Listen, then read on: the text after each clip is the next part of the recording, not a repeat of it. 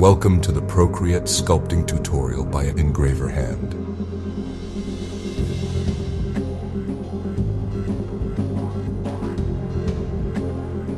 So first of all, you obviously need to draw up a design. I was drawing this up front to save a little time, and it's better to draw only the outlines of the design first without any details, because we are going to fill the design later, and it will fill better without too many details. It's very important before we fill the design to close all open gaps, and even to make some thin lines more thick. It's also good to clean up small imperfections.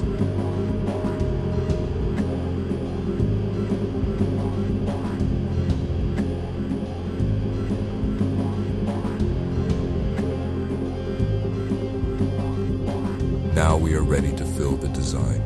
Go to the layer menu and duplicate the outline and select the bottom layer and drag the color into the design. You can adjust the strength of the fill by moving the pencil to the left and right. Try making it as strong as possible without filling the whole page.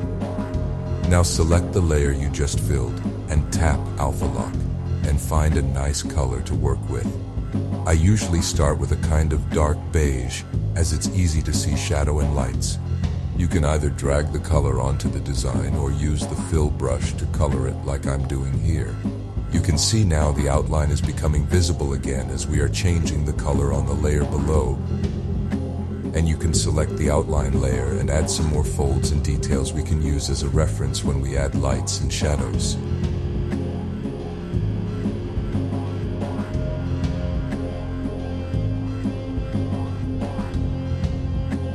When you have all the details, tap the layer with 2 fingers and turn down the opacity so the outline and details are barely visible. Now create a new layer and name it Light. And then another layer and name it Dark, as we are going to work on 2 different layers. The light parts on one and the dark parts on the other. Now find a soft brush for the smudge tool. The tool that looks like a hand with a pointing finger. I have developed a brush I'm going to add to the EngraverHand Procreate brush pack, but any soft brush will work fine. I like to put the size of the smudge tool a bit small, and I put the opacity quite low. Also, I like to put the background a little dark so you can see better the lights and shadows. Now choose the layer you named Dark, and select a black color and start drawing some lines where you want the shadows. They don't have to be very accurate because we are going to smudge it out.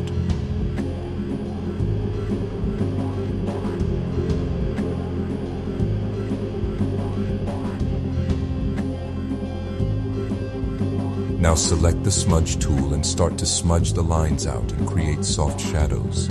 Play a little with size and opacity for best results.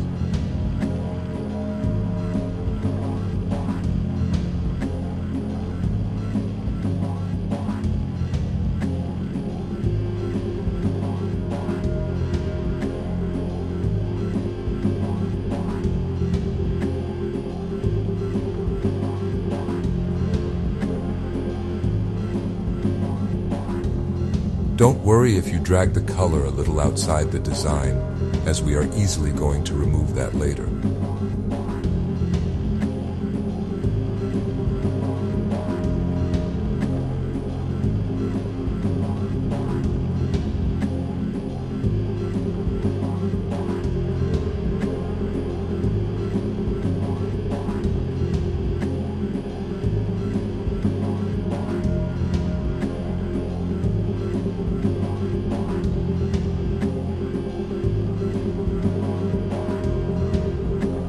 Now select the light layer and a light color and do the same thing.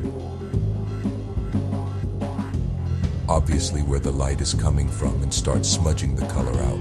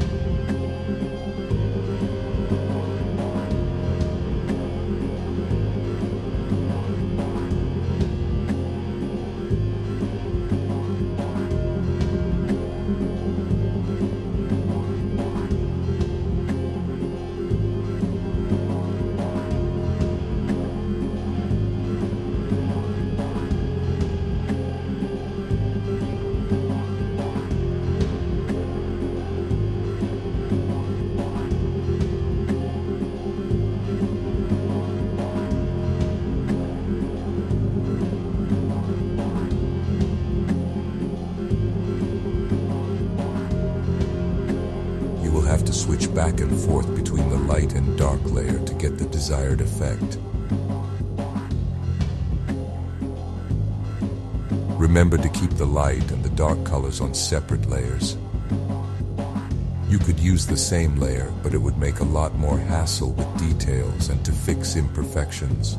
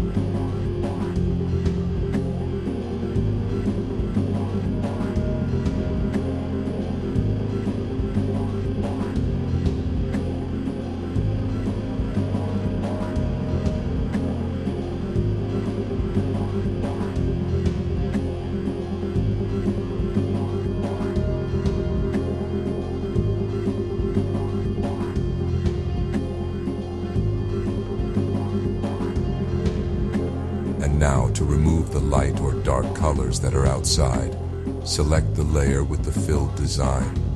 Make sure Automatic is selected in the selection tool. You can choose the strength of the selection by swiping the pencil to the left or right. When the design is selected, you will see the rest is kind of grayed out. Now tap the layer with the dark shadows and use 3 fingers to swipe down, and you will get a pop-up menu. Select Cut Paste, and you will see that it was cutting out only the part you selected and created a new layer below with the extra colors that were outside. You can delete that layer and your dark shadings should be more clean. Repeat the same process for the light layer.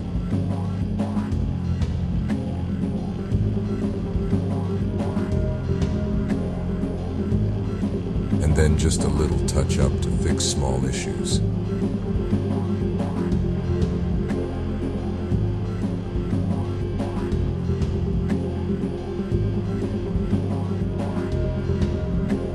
I forgot to say this, but I often turn off and on the layer with the outline and details to see how sharp my shading is.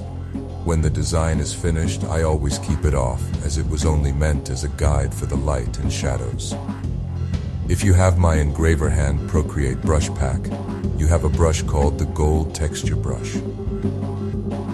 Select the filled design and duplicate it. Make sure the alpha lock is switched on. Color it black. Either by dragging the color or using the fill brush. Then choose a nice gold color and select the gold texture brush and start painting it.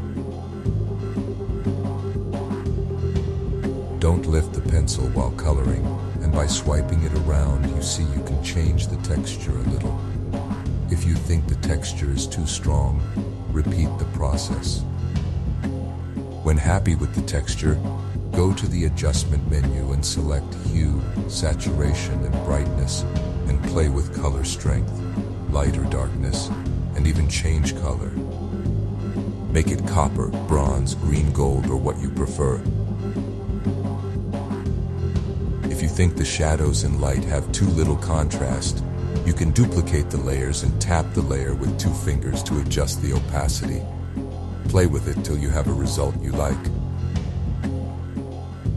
The last thing I do is to duplicate the filled bottom layer and make it black.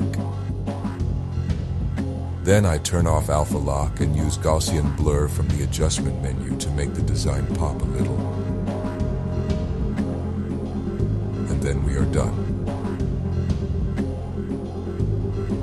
Hope you enjoyed, and feel free to ask any questions in the comment field below. Thanks for watching.